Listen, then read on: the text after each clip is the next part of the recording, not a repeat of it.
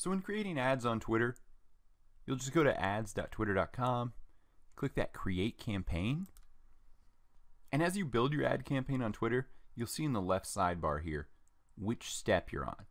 The initial campaign, what's your objective, then the ad group level, includes the creative, what tweet you're advertising, targeting, bid budget, and review.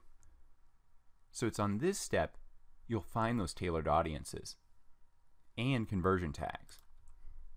So we can search orange, scroll down, tailored audiences, orange shoe purchase. So that's a conversion tag. This is capturing and building an audience of people who have purchased that orange shoe.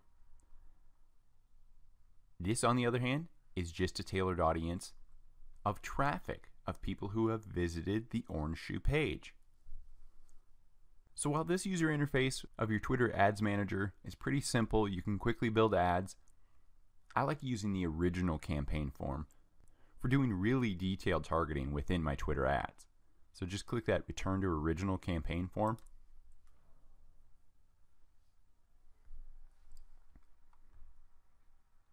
I like this original campaign form because I can see right away, there's my objective. I selected a website clicks or conversion objective. And then we scroll through step by step. Our overview, what's our campaign overview? Down to audience, select our audience, who do we want to target? And here is where I'll add my tailored audiences. I can limit targeting by excluding tailored audiences. I'll show you in the next lecture how I use this to create a Twitter lookalike audience hack. So I suggest using this original campaign form when creating your ads to really take advantage of that detailed targeting that Twitter ads can provide.